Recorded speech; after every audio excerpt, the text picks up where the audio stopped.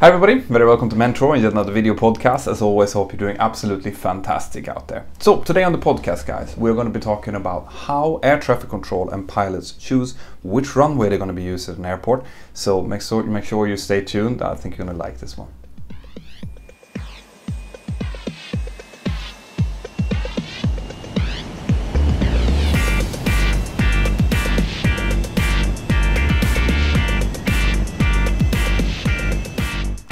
Right guys, so in order for you to understand this subject, you need to first understand how an airport generally is constructed. So when they build an airport, they tend to want to do that in an area where there are little obstacles around, where there's not too much people because of noise, and they try to choose a runway direction which is going to be parallel to the most common prevailing wind in that area. And that is to try to avoid getting too much crosswind and try to get as much headwind as possible. So you might have noticed that the different runways around always have numbers in the beginning of them. Now, the way that the numbers are being put on the runways is, you have to understand a little bit about navigation to start off with. So if you have, in school where you looked at the compass rose, where you would have north, you would have east, south and west. Well, the compass rose is divided into 360 degrees, okay? Where north is either 0 or 360, east is 090 degrees, south is 180 degrees, and west is 270 degrees. So when they construct a runway, they will determine what magnetic heading the runway centerline has, right? So in the case, for example, of Girona, the magnetic heading is 195 degrees. Okay, so it's almost southerly. 195 degrees is then rounded. Normally they round to the closest 10. In the case of 195, it's rounded to the higher, so 200 degrees. And then you take off the last 0, so that becomes runway 20. Subsequently, since the runway is straight, if you go 185 degrees around and you come from the other direction, the runway magnetic heading from that direction is going to be 015, rounded up to 020, taken off the last 0, and you have runway 02. So in Girona, subsequently, you have runway 20 from one direction and runway 02 from the other.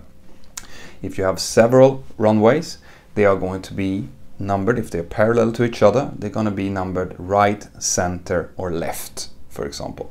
Now, if you want a really thorough and good explanation about how runway numbers are constructed, I recommend you to check out Mentour. I recommend you to check out Captain Joe's excellent video on the subject.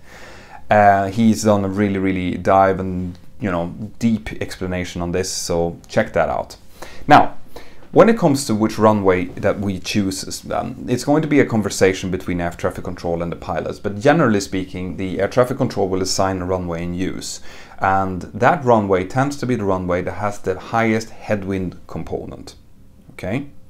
Now, the wind is given from the direction the wind is blowing. Okay?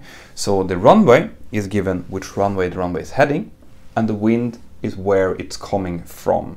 So if we have a wind of say 170 degrees at 20 knots, it means the wind is now coming from the south, almost from the south, at 20 knots. So we would then choose a runway that is heading towards that wind. And in the case of Girona, that will be runway 20, because that's closest to that wind direction, right? Why do we want headwind then? Well, if you think about it, and you need to understand a little bit about aerodynamics when it comes to this, right? An aircraft is always measuring its speed in relation to the surrounding air. So while your car, for example, is measuring its speed in relation to the ground, it's because the tires are in connection to the ground, and it's very easy to calculate your speed based on that. But an aircraft wants to know how much wind is blowing over the wings, to know if it's close to stall speed or overspeed, or the most efficient speed for the wings. Okay, so the airspeed is what's important.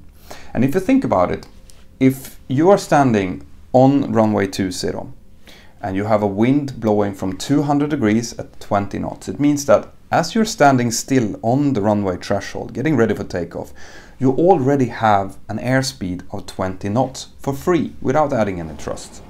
So this means that as you're adding thrust and you start rolling down the runway, you are going to meet your rotation speed quicker. So you're going to need a shorter takeoff distance if you have headwind compared to tailwind, because the rotation speed is based on indicated airspeed, and that's the speed. Let's say it's 140 knots. It's the speed when the aircraft can safely start to fly. The same is true for landing. So if we're coming in and our touchdown speed is 140 knots, for example, we have 20 knots of headwind, it means that our ground speed, our speed in relation to the ground, is not 140 knots, it's actually 120 knots with that headwind. So when we come down on the runway and we start braking, well then we only need to brake the aircraft down from 120 knots to 0, rather than what we would have had in zero wind, which is 140 to 0. So we need less landing distance. And this is the reason why pilots always want headwind. Okay, it is safer and it's more efficient that way. So which runway is going to be in use is going to be decided based on headwind or the prevailing wind largely. But there might also be a discussion if you have a runway, for example, Girona is a good example, where most of the arrivals are coming from the north. There's a lot of mountains around, so in order to get into runway 02, you need to do a quite lengthy arrival procedure that will take more time, burn more fuel, and subsequently be bought more expensive for the airline and worse for the environment. Well, in that case, it is likely that air traffic control is going to want to use runway 20 more often, because it's a shorter arrival route, makes everyone happy. Now, we as pilots can accept to do tailwind landings and tailwind takeoffs, but only to a certain extent. Okay. First of all, obviously, we need to do very, very thorough calculations, landing distance calculations, takeoff calculations, to see if we can actually do it performance-wise. Some airlines have different limitations. Okay, my airline, for example, we can accept an absolute maximum takeoff tailwind of 10 knots. So even if we would performance-wise be able to take off with more tailwind, we don't do it. It has handling implications. Okay, there's easier to do tail strikes if you have tailwind than headwind. And for landing, we can accept up to a maximum of 15 knots tailwind on approved runways. Most runways are limited to 10 knots both for takeoff and landing. All right. So, but providing that the wind is inside of these limits, that our performance calculations shows that we can actually accept it performance-wise, well, in that case, we can do tailwind landing. So we can go into, or takeoff, so we can go into airport and accept that. Okay, but in the large majority of cases, it's always going to be the runway that has the most headwind that is going to be the runway in use for the reasons that I've stated already. Now, how do we know what runway is in use then, or what the weather is like? Well, most airports have something called an ATIS. It's an automatic transmission of which runway and approach type is in use, the prevailing weather conditions at the airport, and if there's something special. So maybe there's work in progress or some nav aids are not working or something. This is an automatic message that is being sent out via VHF radio to, you know, as far as it can reach, basically. So before we start our approach, we tend to have tuned in that radio frequency. It's a specific frequency for each airport. Listen to the ATIS, which is coming in code format, and I'm going to be doing a specific podcast about how to decode that code later on. But that will tell us which runway is in use, so that we can base, you know, our approach briefing on something. Because we want to try to have the approach briefing done and everything prepared, including the performance figure, before we start the descent. So that during the descent, we only need to do a quick recalculation of the performance figures if the wind would turn out to be different, for example. But this is how we get to know it. You might have ACARS in your airline as well. In that case, you can get the weather information and the runway in use through the ACARS in written form. But I would say that in 90% of the cases, especially during long and short and medium haul operations in Europe, we are using ATIS still.